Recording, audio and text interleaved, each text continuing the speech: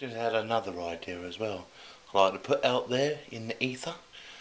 When you get Christmas cards or cards of any sort, say it's from so and so, they wish you whatever, and then they sign it on the bottom, and then for that card some people put it away. Yes, sentimental feelings, I like looking back on it, but most people bin them after a certain amount of time.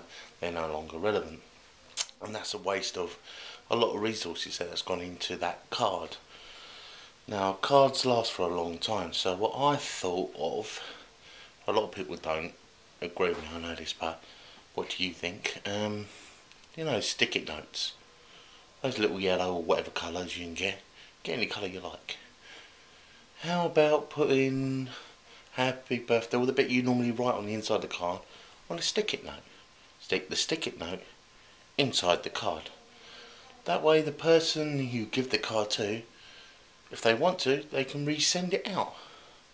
They can retake the stick note out, and if they like the idea, put the stick-it note of their own in and give it to someone else. Not back to you. Of course you don't want it back, do you? But they could send it to someone else. Then the card gets reused.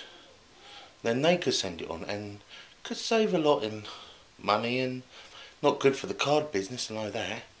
But once you get over the, oh, you know, this card's not personalised to me, use a stick-it note. You can put a little note on it saying, this card's for you, please reuse it, I don't mind.